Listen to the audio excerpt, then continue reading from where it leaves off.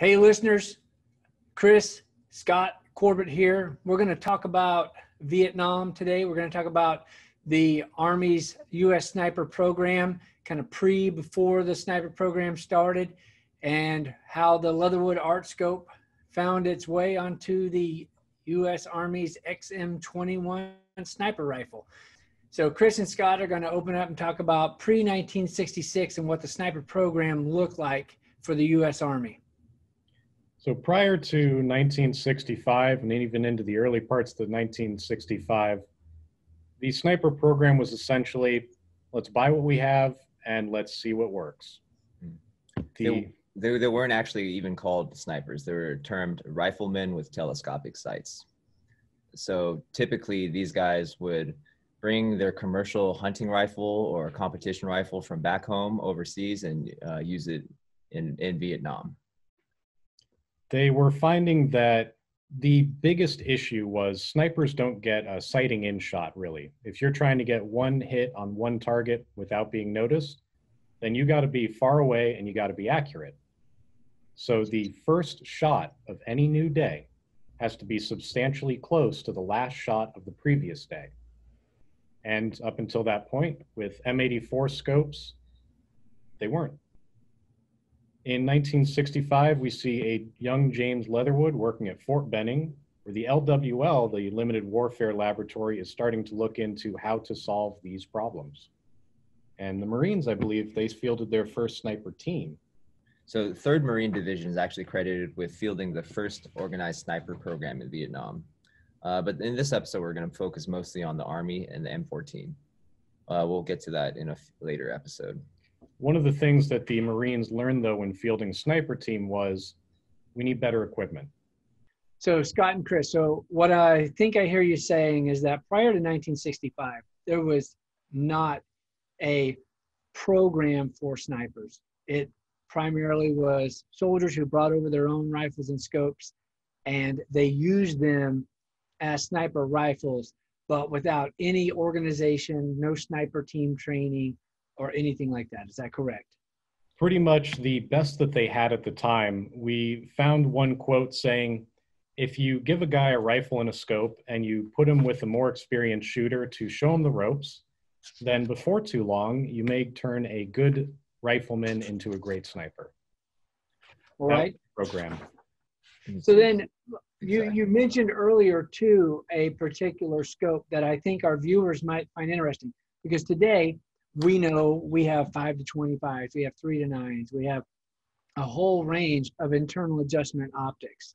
And when I say internal adjustment, I simply mean that you can turn the windage or elevation knob and have the reticle adjust internally to the optic itself.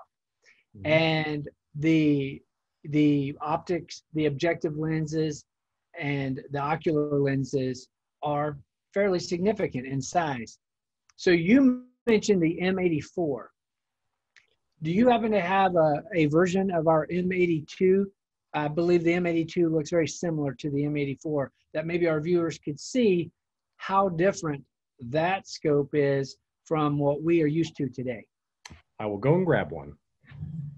Thank you. This is the M82 scope, which is fairly similar to the M84. One of the major differences being the M84 was a 2.2 power and this is a 2.5. Aside from the slight increase in magnification in this model and some changes to the eyepiece and the actual turret covers, this is more or less the best that the Marines could come up with at the time to give to their snipers to try and get them to be snipers. And they were suffering a lot of problems, right? Especially in mounting. Yeah, so actually in 1966, Army Weapons Command, they developed a hinged mount for the M84 for the M14. And the USA Infantry Board conducted their formal testing around October 66. And they discovered a number of problems with this system.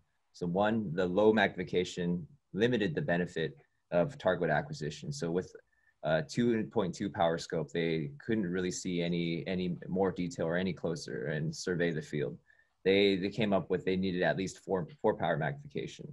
The mount and the telescope were not sufficiently durable, so frequently they found that the turret covers on the M84 would break off The scope was not sealed. It would fog up. The scope was exceptionally prone to rusting.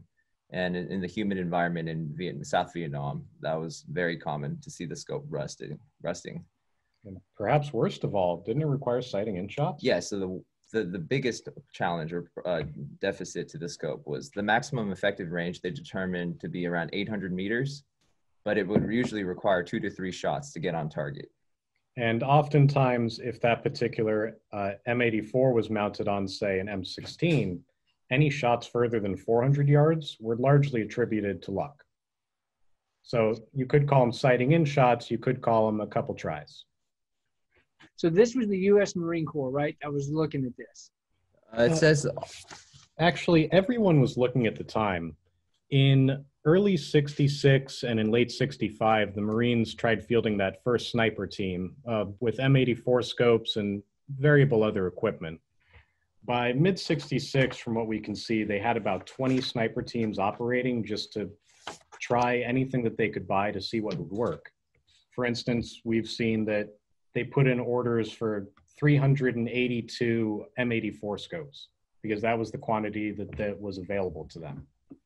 They didn't really have a system so much, so they were doing a lot of finding what the problem is, trying to fix the problem, and trying to see if the fix would work all simultaneously. Mm-hmm. So while they were realizing that the M84 wasn't really a viable option, they were looking to such things as the A.R.T scope. Mm-hmm. Yeah, so the timing is interesting there because, so as you mentioned, my father was at Fort Benning in 65, but by 66, he had deployed to Vietnam, and he's actually stationed at the headquarters of the 1st Infantry Division, the Big Red One, which coincidentally was my 1st unit as well. So, you know, I have a story from a gentleman who is stationed in the same Quonset hut as my father, and he told the story about Jim being on the lathe, working these designs, working these equations, and it actually designed his first operational A.R.T scope while he was there in Vietnam. And the story goes that there were 2 Vietnamese that were shooting down into the camp, and some soldiers had heard about Jim's A.R.T system that he was working on, came over to him and said, "Hey, can we borrow it?" And all 3 of them went out, and when Jim returned, he said, "Well, it works." And so that was the beginning of this. And what's interesting and kind of the missing part, so we'd be open to any of our listeners who may have been there or have some historical reference, is in that 1966 timeframe to 1967, which we're going to dive into, where Active decided that we're going to use the Accurace M14 with the A.R.T system to create this M21. What were some of those conversations? You know, how did the sniper program in its infancy identify the who that got involved in creating the what, which was the sniper school and the XM21?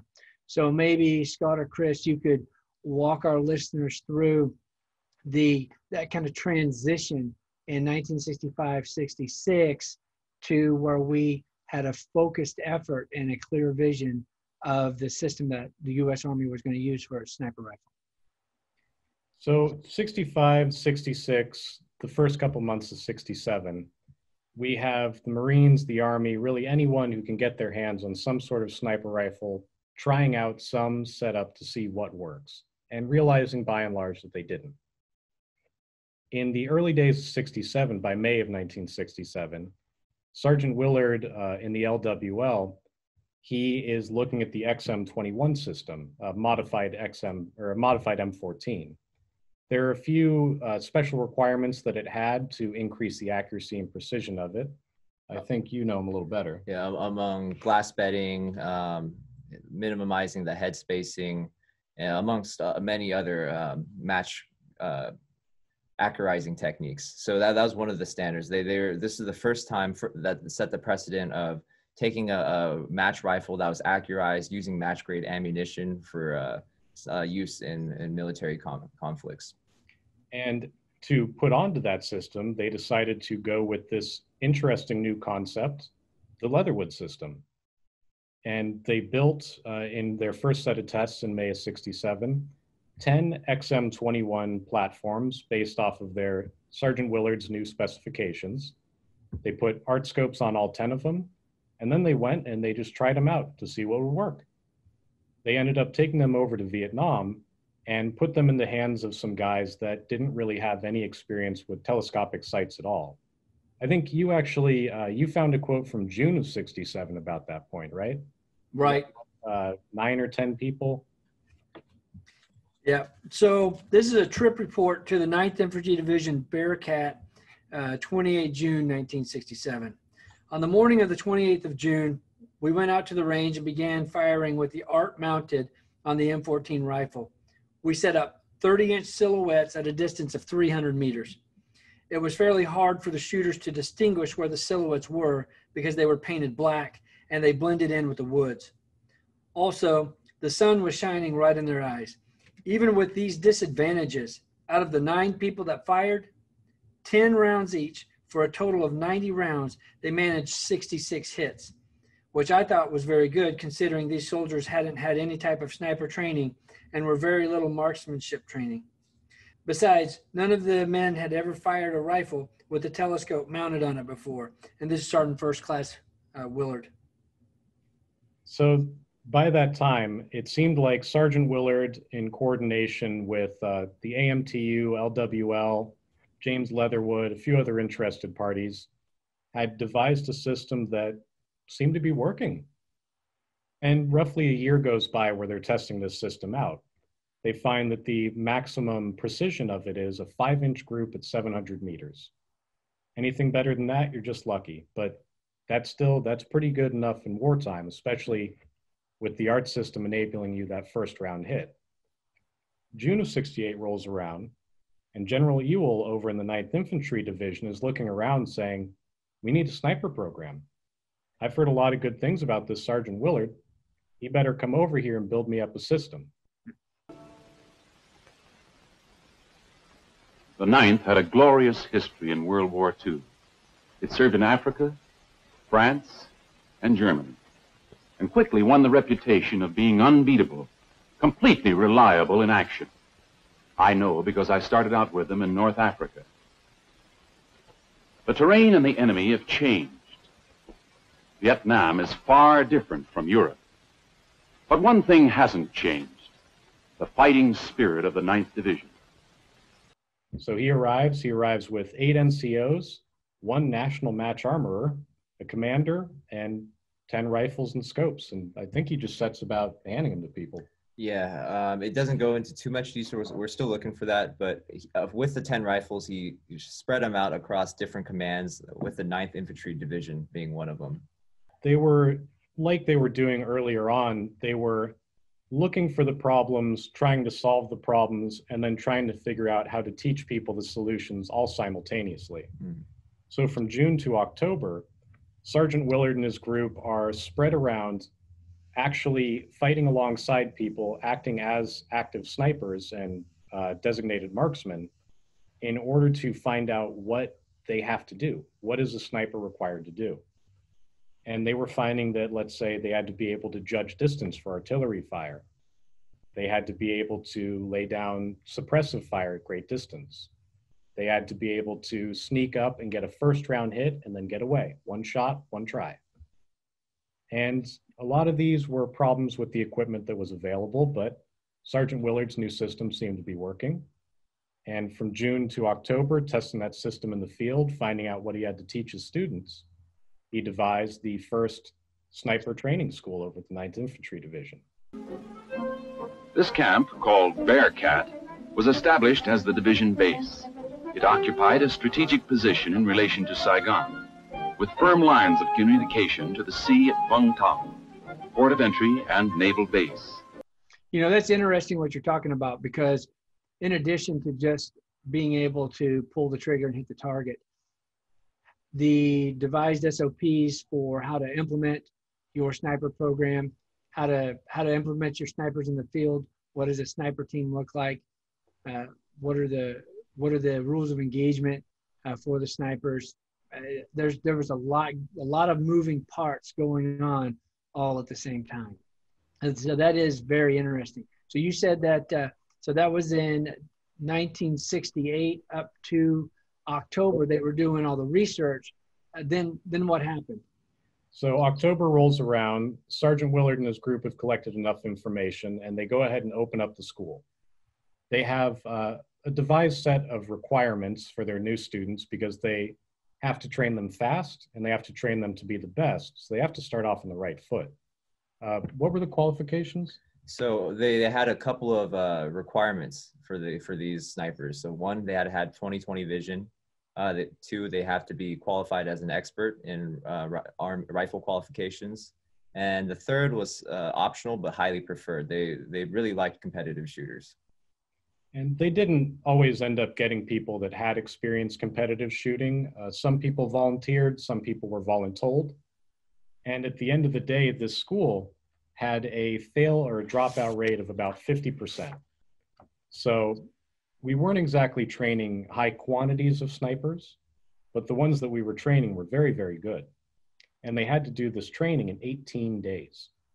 In this 18 days, they had to learn everything from learning how to get your sight picture, shooting with a telescopic sight, trigger pull, different shooting positions, how to call for wind, how to estimate range, amongst other things. How to coordinate with a larger battalion for, let's say, troop movements or artillery fire or anything else. And with the A.R.T system, I think it probably would have made all that a heck of a lot easier than with the M84. I think, Corey, how would you think they would have used that A.R.T scope to do the things that the M84 would have limited them from before? So thanks, Scott. So as most of our listeners know, the A.R.T scope has a built-in ranging system. Using the reticle, the zoom ring, and the cam ring, it will actually compensate for the trajectory of your round, and it'll also tell you the distance to the target. By framing 18 inches or 36 inches on your target, you don't have to know the distance. The framing will show you on the ring itself the range that you're at. So to call for fire, you see a human-sized target out there, you frame approximately 36 inches, 18 inches on that target. You look at the ring and you can be like, that's 800 meters, that's 750 meters. And they quickly acquire the range to the target and be able to call in an accurate call for fire. It also, the reticle that we have now, for example, on the M1000 Pro, would allow you to call for windage adjustments as well, left or right, when you call for fire, once you have that distance of the target. Going back to the mechanics of the camming system and the mount for the snipers in those 18 days, they're not having to worry about math, calculating mil dots, or any of those type of ranging systems. They can simply frame the target and not have to worry about holdover. Windage, yes. And I believe when we replicated the qualification standards, we did engage some wind or have some wind affect our downrange shots. But from an elevation standpoint, our rounds were spot on.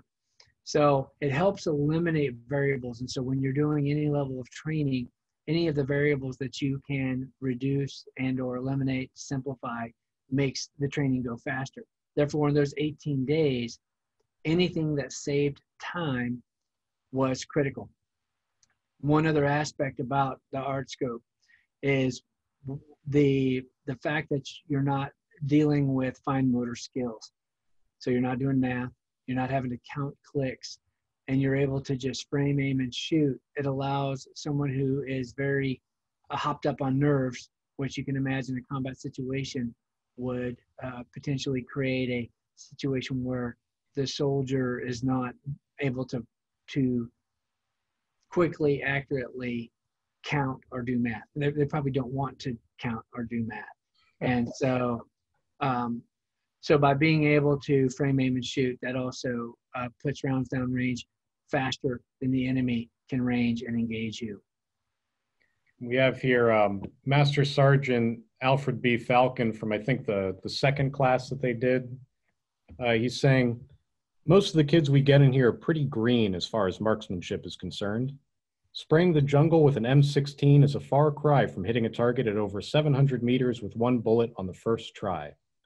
It's a good program. The guys train on highly accurate match-grade M14 rifles and fire match-grade ammunition. All but two of the instructors are members of the President's 100, the top 100 rifle shooters in the U.S. So that's outstanding. So they were able to bring in high-quality instructors for these young soldiers.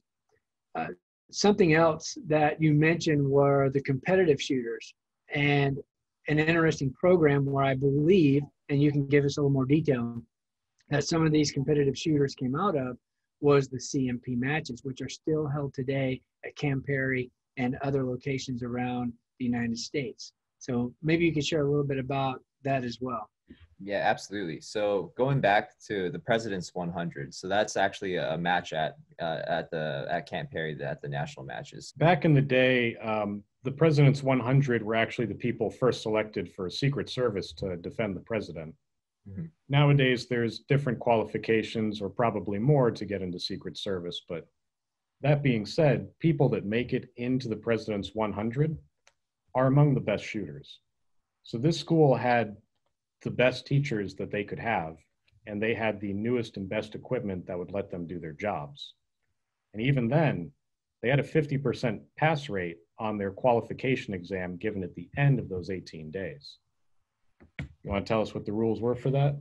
So the qualification firing was done during the last 2 days of sniper school, and it consisted of 2 targets at 4 distances: 150 meters, 300 meters, 600 meters, and 900 meters. The first round hit would be 10 points. A second round hit would be 5 points. And you needed 130 points to qualify. So we actually did our own variation of this ART qualification.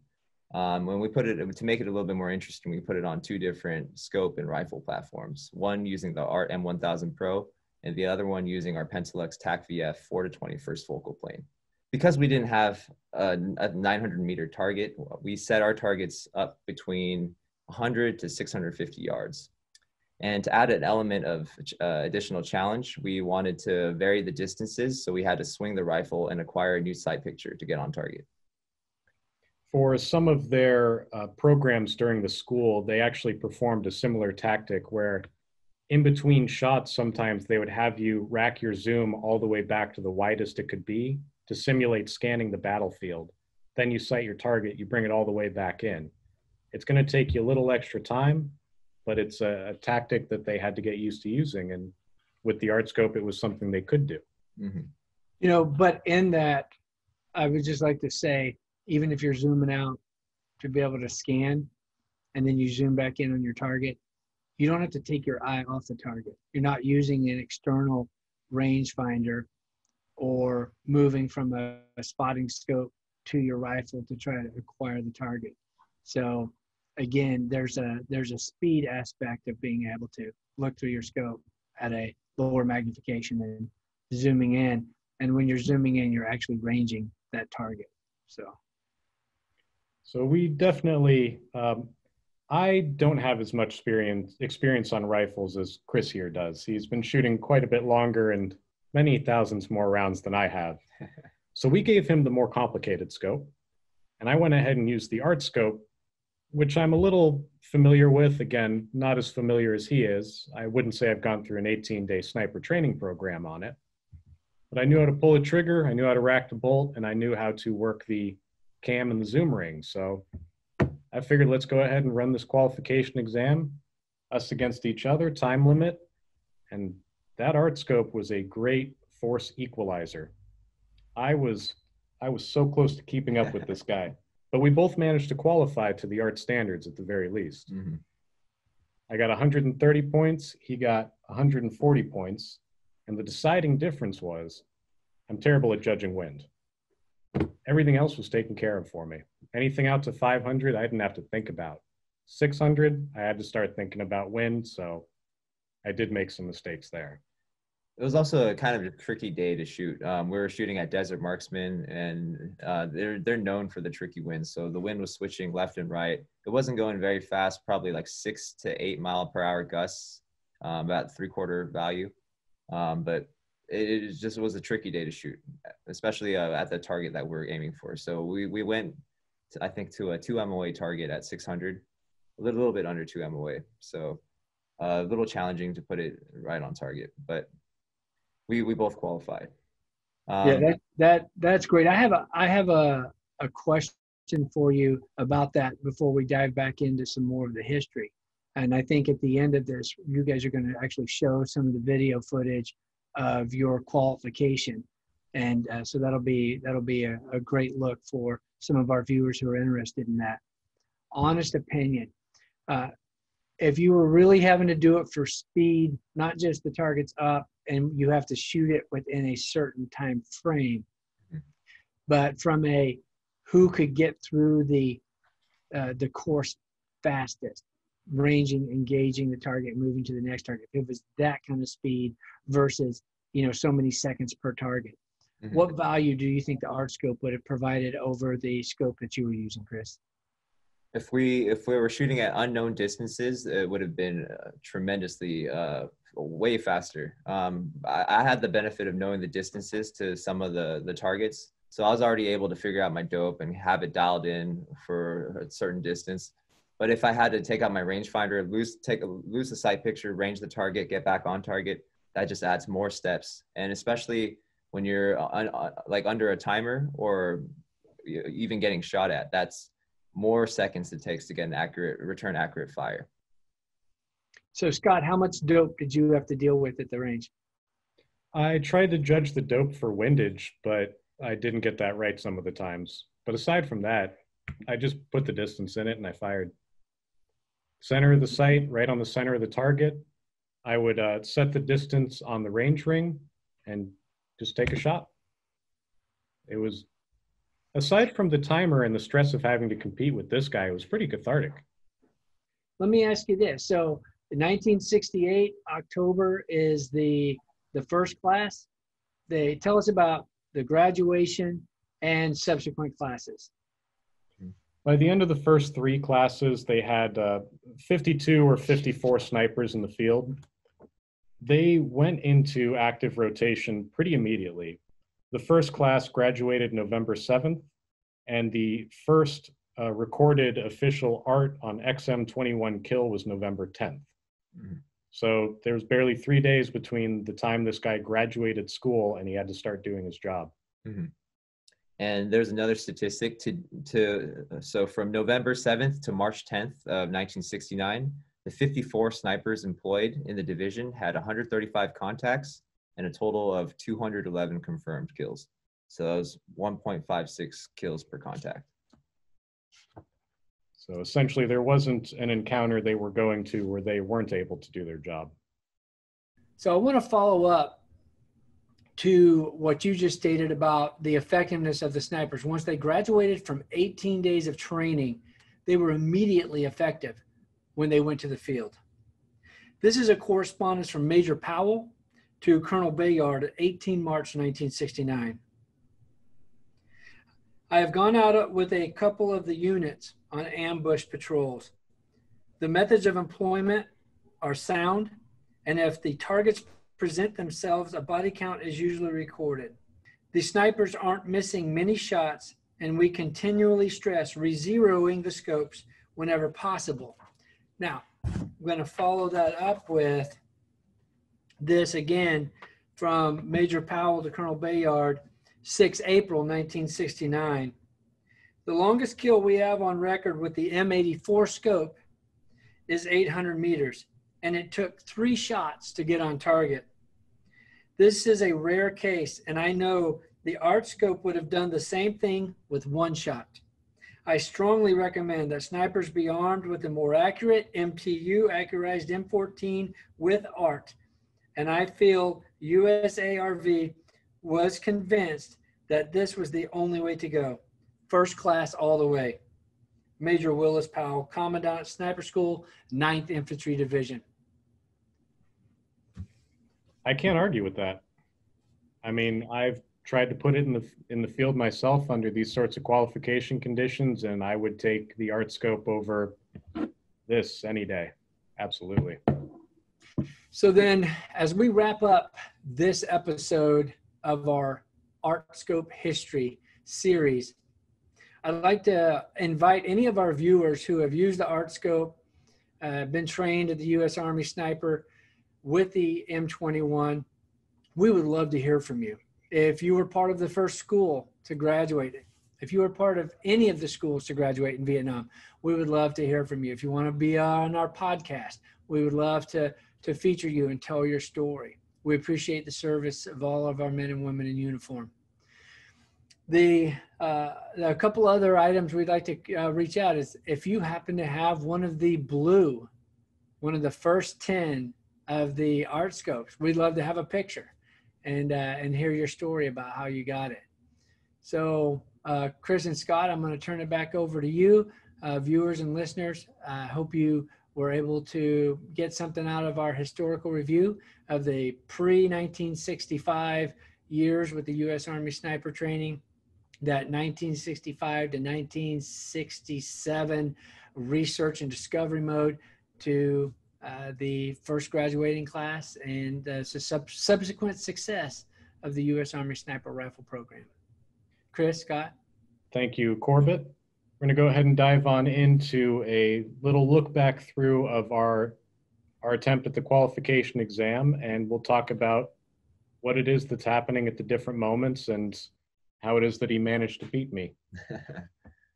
Well, I think it was a little bit of luck. I got kind of lucky at the 600 yards wind calls, but overall, I think it was a testament to the art scope. So you're taking two civilians and we're putting them through this Army qualification, and we were both able to qualify.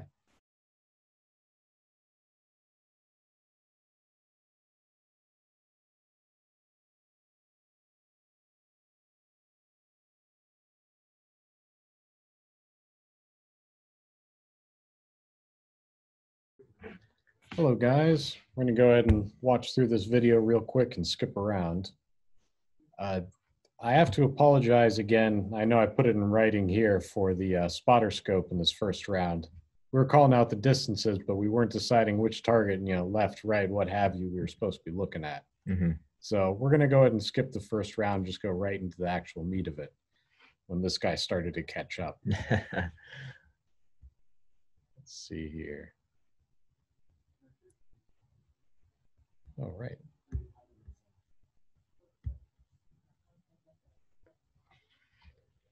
So round two, we were having to start close, go far, come closer, go far again. Chris, you were dialing, right? Mm-hmm. So for this round, I think I dialed every single distance. So I started off with my 200-yard dope and then dialed for 600, brought it back down to 0 for 100, and then back to, I think, around 3 mils for 500. Looked like you were getting ready to dial for closer already. Yep. So this is the first time that we did this this kind of qualification. So with the added stress of the timer and everything going through my head, I got a little ahead of myself. And the 600 yards normally, like, we should be able to hit that, but for some reason on this day, I kept pulling the shots off target. How were you keeping track of the numbers going so quickly? So well, in this one, I think I wrote the dope on my hand, but as far as like as far as dialing the clicks, I actually felt like the Pentalux TAC VF had really, really tactile clicks, and I didn't have any fear of slipping. So once I was using the indicator line, once I got to it, I felt confident that I was on the exact adjustment that I needed. I just can't imagine. So were you thinking like, all right, I'm going to dial 22 clicks, and then you count 22 clicks, or were you like, all right, that's a full index, another index? I was actually looking at the numbers. So if I needed, let's say 2.1 mils, I would dial to the 2 and then be precise with that last click. I was not precise. So I didn't have to deal with that sort of dialing or dope. Instead, because we knew the distances, I went ahead and just dialed the distance straight into the range ring. Mm-hmm. And I know that means I had to take my eye off the scope and break my sight picture, but he was having to do it too, so I felt like it was kind of even there. And I apologize in advance for some of the shaky camera work. I was still getting used to adjusting the tripod. That thing is wild out at the further distances. That much magnification, just too much. Let's see, I think after this round, I started, if it was 100 yards, I would just put it at the 2 value and sort of aim a little bit low. And I think starting in this round, I would just leave it at the 2 value and use that for 1 and 3. So this one I did something a little different. I think I dialed for the middle distance, 400. Oh, excuse me, I dialed for 200, and I would hold under for 1, and then dial for 4, and then make an adjustment for 6. So we were both starting the same trick this round. Mm-hmm. Here I was thinking I was clever.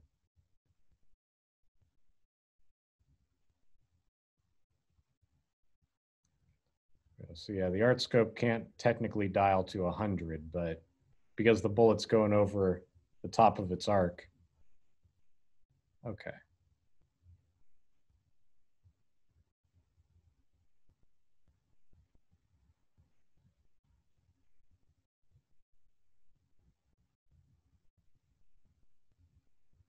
Looks like for both of us, the real problem wasn't the elevation. Mm-hmm. It was definitely just the wind. God, That's so close. The elevation looks spot on, though. I was the editor. I should have just counted it. Okay, so for this one, I started off dialing for 300. So I think it was around 2 mils, and then I held under for the 100-yard target. So I would use the 2 hash mark above the center, and then I would dial for 600. I think this one we went for the 8-inch plate. Mm-hmm. And you technically got that hit. You took your time. Yeah. I wanted to make sure. I wasn't sure from seeing the splash, but like this difference aliasing technique is pretty cool. We can see the different, just like frame by frame differences. Yep, there's that little splash.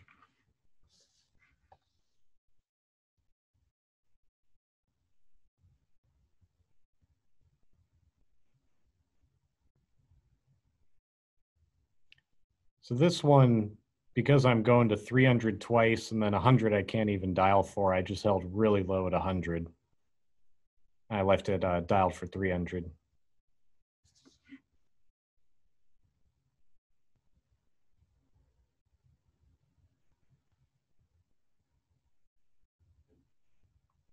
So that's what, at that distance, that was a 1.5 MOA, 1 1/3. Oof. Like So one close. target to the right. Mm-hmm. All right, folks, we're going to go and hop back in with Corbett here in a second. Let's go ahead and let the score come up so I can feel some motivation for the next time. Well, that's fun. We should definitely do that again. I feel it was good practice. Maybe in the future we can try varying up the different shooting positions so we can shoot maybe from an unstable target and get some practice in those different positions. Or, you know, we could go ahead and shoot prone so that maybe there's a chance I can tie this time. All right, guys, we'll see you in a second. So, hey guys, thank you for watching. We have a couple more segments like this coming up. One on the M14, then it's evolution into the XM21. And we'll be doing an in-depth look at the Marine Corps sniper program as well. Thank you guys for sticking by. And if you happen to pick up any copy of Senek's book, I recommend you read it because there's a lot of lost history in these. Corbett, thank you for stopping on by. Always happy to delve into your father's history. And again, anyone out there, if you happen to know any secrets to that 66 to 67 time frame, send them our way. Great. Out.